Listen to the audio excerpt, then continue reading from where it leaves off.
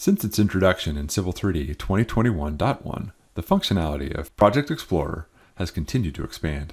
The 2023 release makes reporting and tables even more powerful by allowing you to display quantity totals for rows and columns, as well as custom notes. When you enable the total cell setting, these values are displayed in both the Object tab and Report. You can display the totals row for AutoCAD tables by setting the total cell to yes in the object set. You can have full control over text size and row height for tables using the Edit Table Styles function. In this dialog, you can adjust the size and text of data rows and total rows independently. The Compare To feature now allows you to evaluate COGO points and parcels to feature lines. These enhancements to Project Explorer give you additional options for displaying and managing your Civil 3D project data.